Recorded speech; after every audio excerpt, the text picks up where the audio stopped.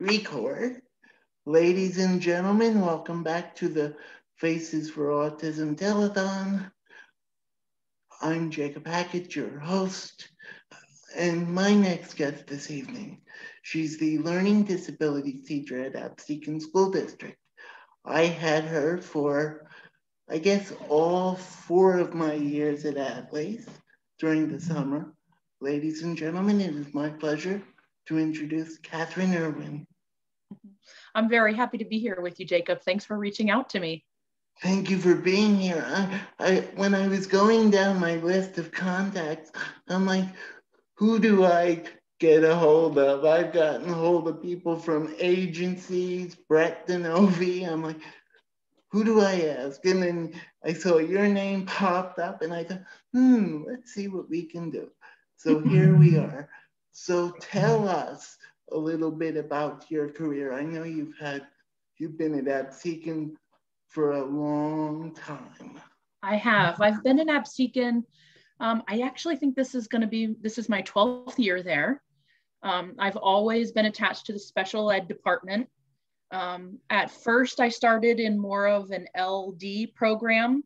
I know not everybody's familiar with it, but kind of around the 8th grade end of the hallway.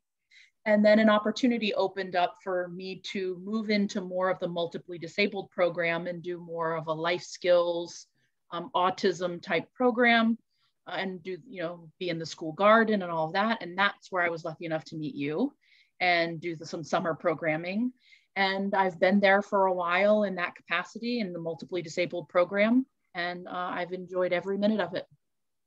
Yeah, and I mean, this is why you're the perfect next guest, because you can give those of us that are, or those that are viewing this tonight, insight, what it's like, those that are watching across the country. Okay, this is what I do. You're hearing it live from a teacher herself. Like you told me before we went on, you do the school garden now. For those of you that don't know, I believe they still do. You can correct me if I'm wrong because it's been so long. They Absecon Schools as a school garden at both ends, still correct? Yes, still at both ends of the garden. We're lucky enough to partner with AtlantiCare in the area, and they help us every year with donating to funds to the program. And it's really great because it's so hands-on. I mean, it's so important to be able to learn about life cycles of things and weather cycles and how the soil interacts with not only the plants, but animals and everything. And that's all great. But when you then can go outside and see it firsthand and touch it and plant them and eat the fruits and vegetables you grow, it really just adds to the program. For the students and for me, for really everybody involved. Yeah, and like you said, it's not just you, it's for the kids. It can even go as far as the whole district, because you can go out, you can do a science lesson. This is how plants start out of the ground, or I mean, well, you said you started out as an LD and now you're an multiply. So tell us a little bit, like comparing the two. So in the learning disabilities program, it was a little bit more, I didn't see as many lower functioning students. They were a little higher functioning and were having some more academic disability. And then when I moved into more of the MD program, it's exactly what it sounds like. It was a little more of multiple disability. So there were a couple of obstacles going on there that we needed to be able to address. But because of, through the support of the school and through the support of the child study team, and always my peers, the other teachers in the building, general ed teachers and everything, you can attest to this. They're just fantastic. And they always kind of jumped at any chance to help us and be included. And hey, we're gonna raise monarch butterflies, or hey, we're gonna donate things to the Humane Society. We have this project going, or hey, we're gonna add fruit trees or do something with birds. You want to be part of it? And they all jumped in and did that. So really, for me, The difference in switching from the LD program to the MD program was that my LD students, I feel like they moved in and out of my program a little bit easier than with the multiple disabilities students. I feel like sometimes, and obviously it goes without saying, every single learner is an individual and have their own strengths and their own weaknesses. But I feel like adding the life skills part in it, the hands-on part of it, made it a more enriched learning environment. But I also find that with the multiple disabilities programs, sometimes it's harder to get kids out into the mainstream than it was when I was in like a LD type setting. I still push. I still, try my hardest when there's an opportunity to get a student out if it's going to benefit them in any way. And thankfully for me and Absecon, again, I have great colleagues that really want to help and support that effort in any way they can. So that's good. And you brought up a very valid point. You want to let the child expand, see what they're able to do. Because I was lucky enough, after I left all my friends in the Absecon district, to go to a regular ed high school. And then I became the quote unquote guinea pig for the district because they never really had special ed. And I really opened their eyes to say, okay, this is what we need to do if we want to be involved. Yeah, and I think that sometimes what happens is we end up fighting against vocabulary sometimes, right? Like if we say, here's a particular student that has a limitation, that doesn't mean that with the appropriate accommodation that they're limited in any way, right? And when we say limited, we don't mean that's the end. That's not, the journey isn't over. The learning isn't over. The working isn't over. The growing as a person isn't over. It's just, maybe we need to tweak it a little bit to make it more, more able to travel down the path we want to head down. And then the possibilities can be limitless. They're out there if you're willing to kind of, like you said to me, or before we started, roll with the punches, figure it out. If we thought this was going to be the way it would work, didn't quite work that way. Let's try a different way. Not, we tried it once, it didn't work, we're done. Just kind of keep rolling on and trying different ways is really key. And that's like I've said in several other interviews tonight. You've got to roll with the punches. Okay, situation A might not work. Go to situation B. Will that work? Do I need to modify it? Maybe. Yeah, maybe. And when if my goal is to go from A to B and I make it to B, okay, we'll start looking for something else. You're not done just because you made it to your first goal. Keep going, keep growing and expanding. Yeah. And that's important. Yeah, keep growing, keep expanding. And that's really what people need to hear. Keep growing, keep expanding. The options are, as you said, and I will say it again, limitless. There's so many choices. You could go so far. You have to see, you have to have the ability to open one's eyes and say, okay, we can do this. Yes. Just let's see. And as you said, you have a terrific terrific colleagues and the child study team. They are just top notch. I know it's not the same people as when I was there, but yeah, it's still just as good, if not better than it was when I was there.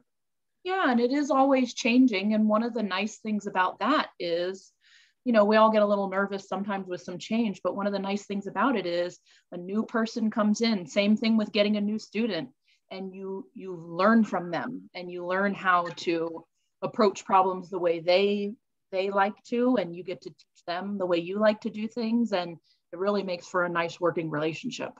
Yeah. And you, you said it because you're teaching others, hey, I didn't know this, I'll learn this. Like Yeah. it's all in how you learn. And that's what we're really trying to drive home tonight. Learn autism. Hey, you might not have ever been around someone. Okay, learn what it's like. Go to these functions when the world opens up again. See what these organizations are all about. Even if you're watching from, say, California, doesn't mean that they don't have that out there. They probably Right. do in some order or some fashion. It's true. And sometimes it can be overwhelming to look for services or resources or help, but there are so many people out there that are willing to do it. And just to kind of keep hitting home, it seems to be our theme here in this conversation, which is funny because we didn't decide on a theme. But keep learning, whether you are the child study team member, whether you're the teacher, whether you're the parent, whether you're the student, all of us have a great knowledge together, more so together than we do apart. So share your information with each other and recognize that there's always more to learn. There's always more to do. Yeah. And then for those of you who have children that are in high school, there is I believe it's a state mandate that when the kids turn, I just learned this last week, 13 or 14, when the kids turn a certain age, they're invited to their IEP meetings. They're invited to their transition meetings. If the kid's able and can vouch for what they want, the IEP can be extremely resourceful because I went to mine ever since my last one in Absec in the 8th grade with Trish Wagner in reference to as a transition meeting. I went through all mine in high school, and then I went to my last handful as post-secondary special services, and they really got a clue or a grasp on what I saw, what they saw in me, the differences. It's important. Yeah, it's important. And I think that it lends itself to that whole idea of, okay, we're not at a finish line here. This is our plan for moving forward. So the IEP isn't a list of the things that you can't do. It's a plan for how are we going to accomplish the things that we want to accomplish? What can we do? And who better really to tell us that than the student, especially as you said, when they're able to participate. Yeah. And that's why if you're a caseworker watching and you're thinking, I've got students in my district that are near the age or even at the age that can do this, have them be a voice. Hey, I went through all mine, as I said, and I think I not only surprised people, but I gave them some very valuable information. Sure. Yeah. So not only that, just and I'm gonna have you go into just a little bit what you do with the kids. Like I remember you did cooking and we talked about the garden and what like is there anything in addition? Because it's been a while. It has been a while, and I feel like we are sort of always working on a project. For a while there, not right now, but right now is kind of an outlier, right? It's kind of crazy right now. Yeah. But we have done hydroponics for herbs and stuff to contribute to the cafeteria in the school. Our cooking has changed a little bit because there are some rules out there about when we first started, we used to bake cookies and sell them to the students. But we're not allowed to do that anymore just because of, not because the school won't let us, but because of another, just regulations about what we're allowed to serve. So now we serve staff members, and what it looks like is students put out a survey. they take inventory of what the staff wants to order for breakfasts one day a week. Used to be Fridays, but now we do Thursdays, just again because of the crazy schedule. So they put out an order form, staff will order and it comes back in, and then the students will make a list of what we're going to need in order to fill the orders. And we come in the next day on right now I said Thursday, they cook the food, they deliver it, they accept donations. We do things like figure out how much money we spend on each item, you know, the sandwich, the ingredients in the sandwich, the wrapping for the sandwich. And we do cost analyses to see how much we're making. And then all of that money goes back into the school and into the special education department, which is great because again, excellent staff that I work with always have more than enough money. So we're able to turn around and donate back to the school too. Things like laminators and gym mats and, you know, signs and things like that. So it feels good. And it feels good for the students to be able to say, ooh, those new mats we got in the gym are because we worked so hard on something. So that's always really rewarding for them and for me. Yeah. Yeah. And at the end of the day, that's what's important. You want the kids to feel like, okay, I did something good today. I got something good for the school, which something good came out of, like the gym mats, as you said.